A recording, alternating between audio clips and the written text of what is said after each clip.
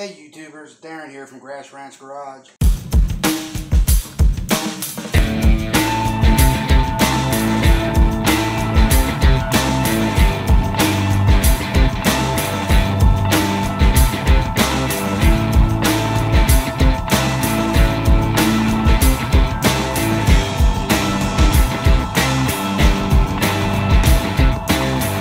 Hey YouTube, Darren here at Grass Ranch Garage, and I'm going to show you how to test the solenoid on your riding lawnmower. First, you're going to need to locate the solenoid on your tractor. I have this one here on the bench just to make the testing a little easier for you.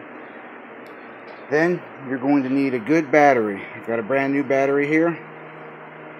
What you're going to want to do is, on a 3-post solenoid, that's a solenoid that has 2 cable leads on top and 1 activation lead here on the front.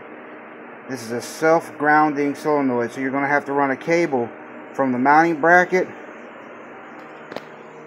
to the negative side of your battery, and then you need another cable from the positive side of your battery, and you're going to want to touch the activation lead on the solenoid.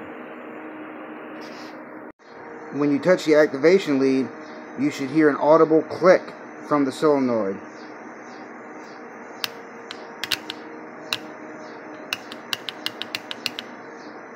You hear that click, this solenoid is good.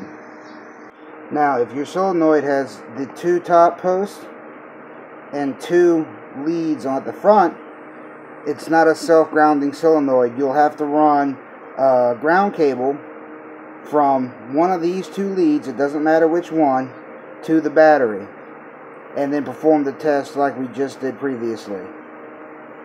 And that's all there is to testing the solenoid on your lawn tractor. I'm Darren with Grass Ranch Garage. Get out there and enjoy your weekend.